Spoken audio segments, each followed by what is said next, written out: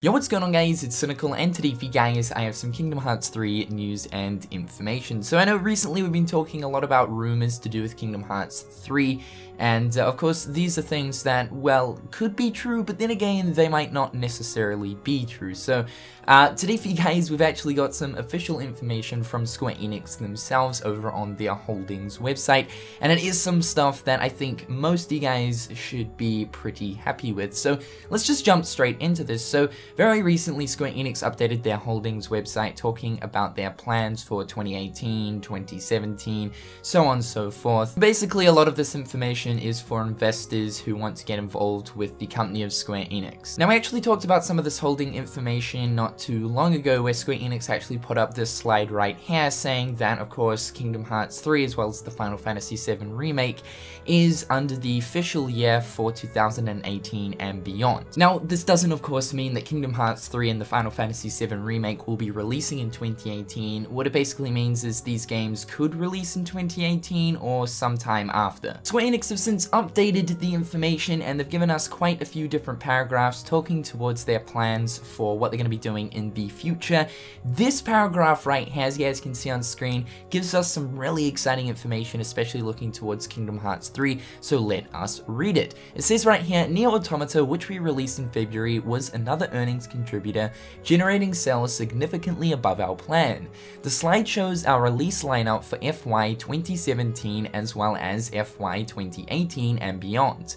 We plan to launch each of these upcoming titles in the next 3 years or so. And of course, like we were saying, Kingdom Hearts 3 as well as the Final Fantasy VII Remake falls under the 2018 and beyond category. And of course, from what Square Enix are saying right here, they plan to launch those titles within the next 3 years or so. So this pretty much lets us know that we will have Kingdom Hearts 3 by the latest of 2020. So this is really good. We actually now have an official sort of year bracket where we can sort of position Kingdom Hearts 3 in. The rumors as of right now are saying that Kingdom Hearts 3 will release in 2018, and I guess you could say that this news and information might actually support the rumors. It's pretty hilarious to think though, this is actually the closest we've ever been to a solid release date for Kingdom Hearts 3. Although, you know, looking at a whole span of 3 years, it is still quite a long time. And I'm just happy to know that I won't have 48 kids and 28 raccoons by the time Kingdom Hearts 3 comes out. That's really the good thing here. But at least we know for sure now that Square Enix do plan to release Kingdom Hearts 3 within the next 3 years. Square Enix also have plans to launch 1 to 2 blockbuster titles per year, as well as multiple mid-sized titles as well. So I mean, this could potentially mean that Kingdom Hearts 3 along with the Final Fantasy VII Remake could actually launch at the same time if Square Enix are onto it. Although looking at the news and information that we went over to do with Final Fantasy VII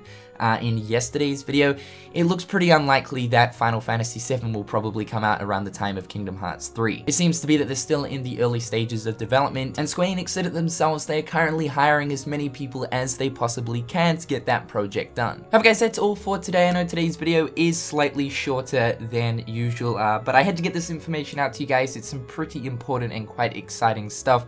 The really good thing to take from this is the fact that we are going to be getting Kingdom Hearts 3 at the latest by 2020, as long as Square Enix sort of stick to their word. And yes, I know with the way that they've sort of worded it, they say 3 years or so. The so could potentially mean even more years after the 3-year sort of bracket that they have going on. But let's just pretend for 10 seconds that the so doesn't exist. I'm still hoping at E3 that we do get a brand new trailer, and within that trailer it shows us 2018. I think we've been waiting long enough now, and that Square Enix have had plenty of time to sort of sit down, figure out what they're doing, and get on with it. Within Tetsuya Nomura's comments that he made in yesterday's video when we were going over the Final Fantasy VII news, it's definitely apparent that I think he's come to realization that he can't spend years upon years working on simply just one game. And I think this is a really good learning curve for Square Enix, because they are kind of known for keeping things in development for such a long period of time. However guys, hopefully you've had a fantastic day. Let me know what you guys think about this news and information in the comment section down below, and until next time guys, I'll catch you later. Peace.